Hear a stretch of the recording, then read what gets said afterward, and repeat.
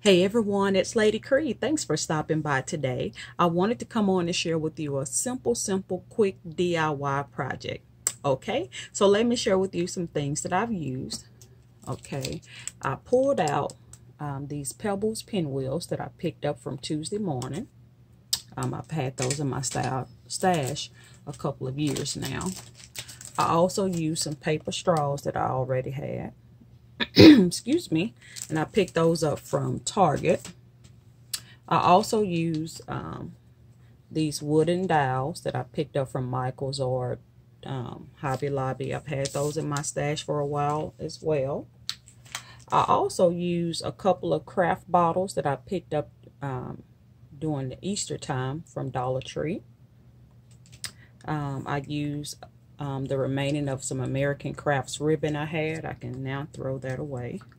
Or I'll probably keep it because I have some loose ribbon that I could just put on there for keeping. I also use this sticky thumb, and these are little sticky dots that I pick up from Tuesday morning. I highly suggest you pick those up if you see them.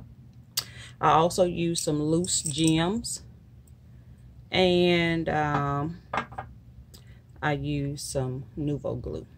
Okay, so you all, during the holidays, I love to focus on a couple of small areas in my home to do some decorating. I love to decorate, but I love to decorate small areas, if you will. And so let me share with you what I have put together for a small home decor, but let me share with you what inspired me. On the back of this Pebbles packaging, you see a jar with some gems, ribbon, straw, and pinwheel. Everything that I already had, you all. And also, I used some sequins I pulled from my stash, and some, they were red, white, and blue, and some iridescent. I also pulled out some buttons, and I also used sequins from my sis LaTasha. You all know her as Sassy Crafty Taz 101 King here on the YT. Hey sassy girl, that's my girl. I love her. And here is what I created, you all.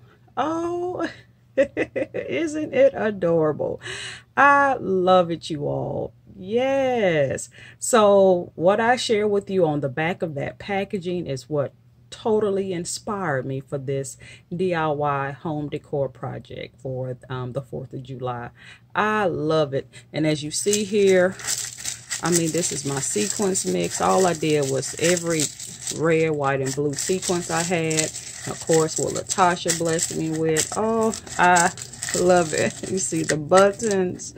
Oh, I love it. And so what I did for those wooden dowels is what I used on the inside of the straw. And I just used my husband's sturdy, hefty pliers to cut the wooden dowel. And you all, it's, as you see, it just sits right in there. And I have a small space that I'm going to put that at. You see, I just hand tied a bow here. And that's where I use the little sticky dots to adhere it to the jar. I not only made one, but I made another one.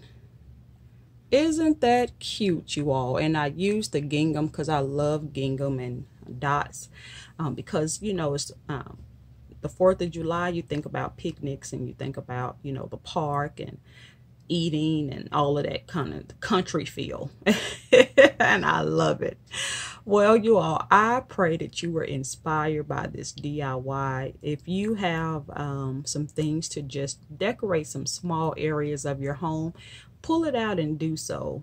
I love to do that. And I mean, just, it doesn't take much at all. And as you see here, everything that you saw on the back of that Pebbles package that had those pinwheels in there, I already had it. So you've already purchased the thing. So guess what, you all? Use it.